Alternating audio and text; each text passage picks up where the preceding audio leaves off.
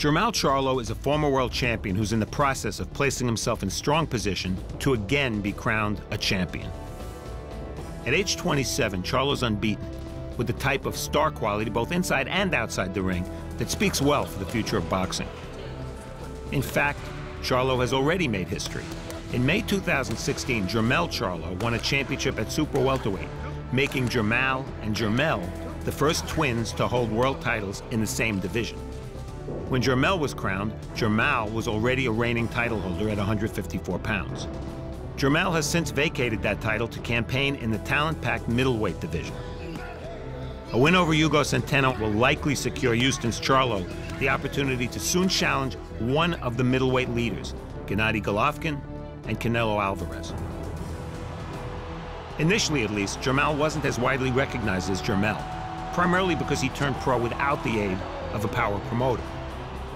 In 2013 and 14, however, national television exposure on SHOBOX and Show Extreme introduced an athletic and powerful prospect.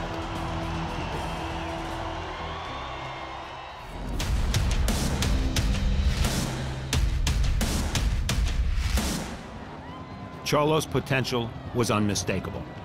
In April 2014, he dominated the veteran Hector Munoz at the StubHub Center in Carson, California. Touch him off, back to your corner. In the first round, Charlo, who stands a rangy 6 foot, kept his distance and displayed virtually every punch that can be thrown. Charlo continued to pound the head. Hector Munoz, there's an uppercut, follows it up with a jab. In the second, Munoz attempted to get close. Another left uppercut by Charlo, follows it up with a combination. And paid a predictable and painful price. Another combination by Charlo, finishes up with a left hook. Charlo really putting on the pressure here as round 4 comes to a close. Munoz wanted to continue after absorbing 4 rounds of punishment, but a ringside doctor nixed that idea. The win made Charlo 18-0. Boxing, Jermall Charlo. That's what we do. Lines only, baby, lines only.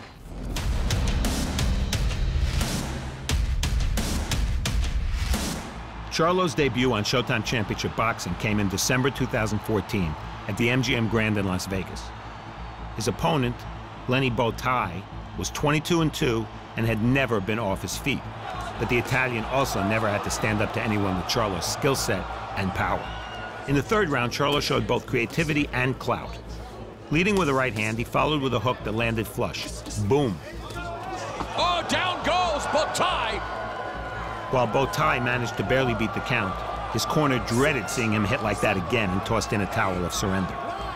And Charlo scores the third round TKO victory. The towel was also thrown in. The Charlo twins possessed similar skills and body types, but they were beginning to separate themselves, with Jermall gaining the reputation as the brother with the more aggressive style and the bigger punch.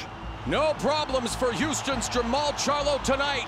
Charlo's win over Bowtie made him the mandatory challenger for the veteran IBF champion Cornelius K9 Bundridge.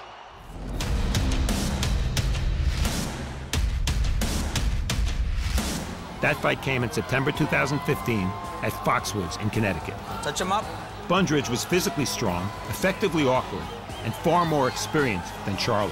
But he was also 42 years old, and matching him with a young, hungry tiger like Charlo almost seemed unfair. There's winning a world title, and there's winning a world title in style. Charlo backed up the overwhelmed Bundridge from the start. He downed him in the first round with a counter right. Charlo came right over the top of a slow Bundridge jab. Dropped him halfway through the second with a jab. That was with the left jab, Marvin. It's rare I've ever seen that in boxing. Now that's power. And floored him twice more in the third. He's hurt again. Charlo's got him in a lot of trouble here. The final time with a thudding right hand. Jermall Charlo was 25 years old, 23-0, and a world titleist at super welterweight.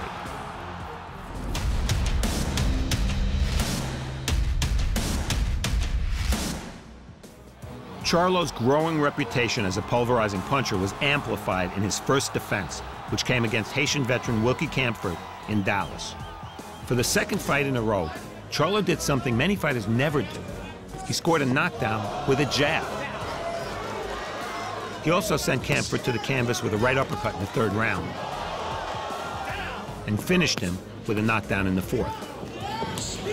Beautiful left uppercut by Charlo a second ago that hurt Camford. Hit him in the right eye. Camford picked himself up, but told the referee he was having trouble seeing out of his right eye. End of fight. Against Bundridge and Camford, Charlo scored knockdowns in 6 of the 7 combined rounds. If he was going to be that destructive, it was inarguably time for a rise in the level of competition. As it turned out, that came in both of his next 2 fights.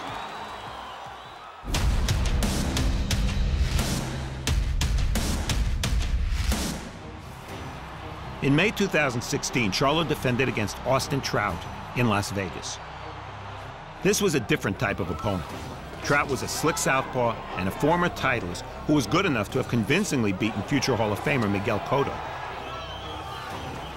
Oh, and Charlo has Trout in trouble in the corner, working the body with the uppercut, but Trout, the veteran, fights out and turns the tables on Charlo as they exchange shots.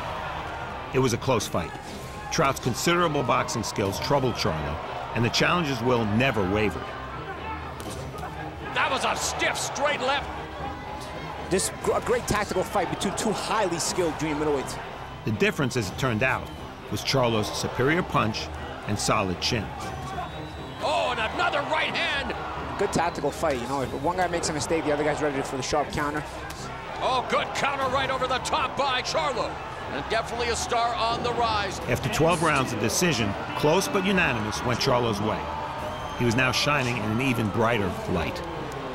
Charlo was having super success at super welterweight. Still, it was no secret that he was struggling more and more to make 154 pounds, and a move to middleweight was imminent. There was only one question: would he make one final defense? The challenger in question, IBF #1 contender Julian Williams, had been calling out Charlo for months.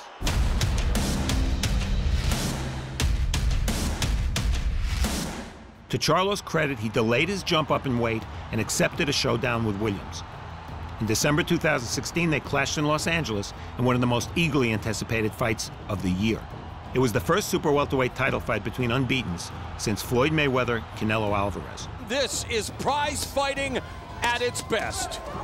Counters to counters, and these are the kind of things we're going to see tonight. A lot of highly skilled stuff. A minute into the second, Charlo struck with a familiar weapon, his jab. Oh, and that jab sent Williams to the canvas.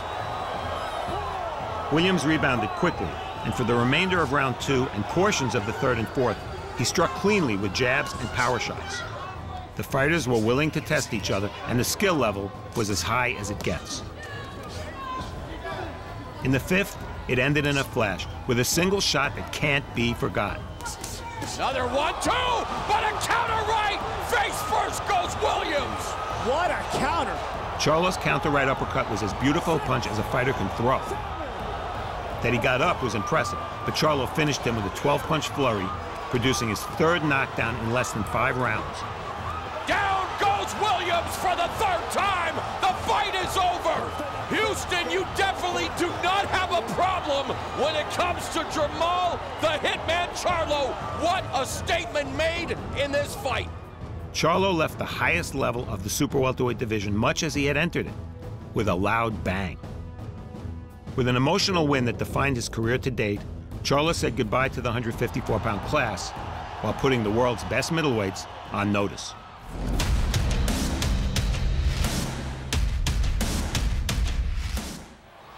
In July 2017, Charlo made his official middleweight debut in a title eliminator against Argentina's Jorge Hayland in Brooklyn. It was a blowout. The southpaw Hayland's mobility was extremely limited by an injury to his left knee, and facing a fighter like Charlo with such a handicap is tantamount to losing even before you tried to win. There was a right uppercut knockdown in round 2. Hayland down. And a left hook knockdown in round 4 that brought a merciful end. Oh, and Hayland goes down off balance. The difference? Charlo was now a middleweight, not a super welterweight. No difference at all, he was still knocking people out. And for a fighter who idolized Thomas Hearns, retaining his power as he moved up in weight certainly fit the narrative. In preparing for his next opponent, Charlo has a lot to consider.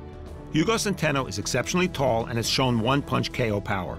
Then again, Centeno has a lot to consider as well, because Charlo continues to display versatility, speed, and big-time pop. It's an excellent matchup for middleweights who are anxious to take the next step, which is a step away from fighting for a world title.